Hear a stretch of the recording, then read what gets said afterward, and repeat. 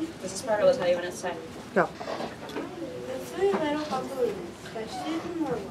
Once upon a time, way out in the desert, there were three little javelinas. Javelinas are wild, hairy, southern western cousins of pigs. Their heads were hairy. Their backs were hairy. Their bony legs, all the way down to their hard little hooves, were very hairy. But their snouts were soft and pink. One day, the three little javelinas trotted away to seek their fortunes in this hot, dry land. The sky was almost always blue. Steep purple mountains looked down on the desert where the cactus forest grew. Soon the little javelinas came to a spot where the path divided, and each one went a different way. The first little javelina wandered lazily along. He didn't see a dust storm rolling across the desert until it caught him. The whirlwind blew away and left the first little javelina sitting in a heap of tumbleweeds. Dusting himself off, he said, "I'll build a house with them." And in no time at all, he did. Then along came Coyote. He ran through the desert so quickly and so quietly that he was almost invisible. In fact, this was only one of Coyote's many magical tricks. He laughed when he saw the tumbleweed house and smelled the javelinas inside. A tender, juicy pig. He thought. Coyote was tired of eating mice and rabbits. He called out sweetly, Little pig, let me come in." "What was hair from Chitty Chitty Chitty?" Jack, the first little javelina, who had a lot of hair on his chin. Then I'll huff and I'll puff and I'll blow your house in. said Coyote. And he huffed, and he puffed, and he blew the little tumbleweed house away. When Ozzy hullowed low, the first little javelina escaped and went looking for his brother and sister Coyote, who was very sneaky, tiptoed along behind.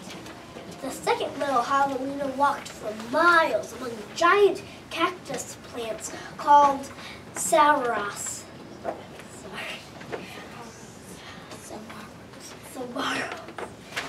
They held the ripe red fruit high in the sky, but they made almost no shade, and the little javelina grew hot. Then he came upon a Native American woman who was gathering sticks from inside a dried up cactus. She planned to use these long sticks called saguaro ribs to knock down the sweet cactus fruit. The second little javelina said, "These may have some sticks to build a house." She said, which means yes in the language of the desert people. When he was finished building his house, he lay down in the shade. Then his brother arrived, panting from the heat, and the second little javelina moved over and made a place for him. Pretty soon, Coyote finds the saguaro rib house. He uses magic to make his voice sound just like another javelina. Little pig, let me come in." He called, but the little javelina was suspicious. The second cried, "No, not by the hair of my chin. I am going to eat your hair," thought Coyote. Then Coyote smiled, showing all his sharp teeth. "I'll huff and I'll puff and I'll blow your house in." So he huffed and he puffed, and all the saguaro ribs came tumbling down like the two little javelinas escaped into the desert. Still not discouraged, Coyote followed. Sometimes his magic did fail, but he usually came up with another trick. The third little javelina trotted through the beautiful Palo Verde trees with green trunks and yellow flowers. She saw a snake sliding by, smooth as oil, as a hawk floated round and round above her. Then she came to a place where a man was making adobe bricks from mud and straw. The bricks lay on the ground, baking in the hot sun. The third little javelina thought for a minute and said, "Would I please have a few adobe bricks to build a house?"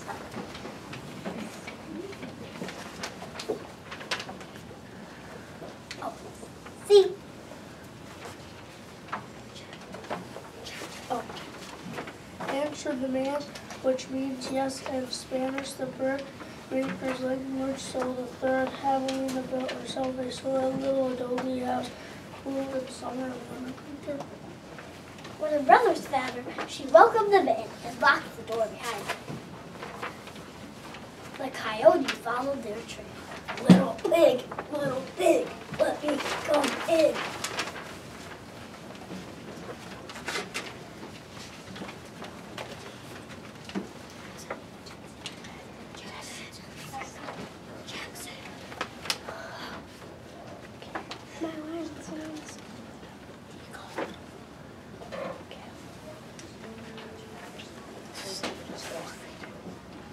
See this one?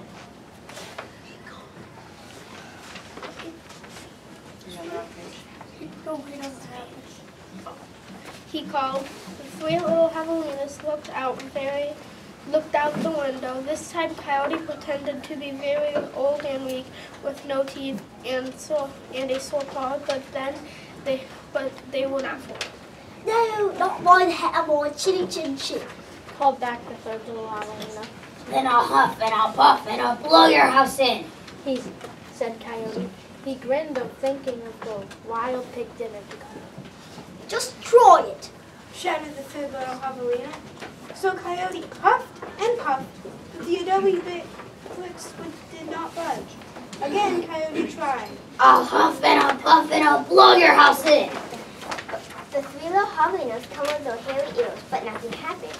The javelinas peeked out the window. The tip of the coyote's raggedy tail whisked right past their noses.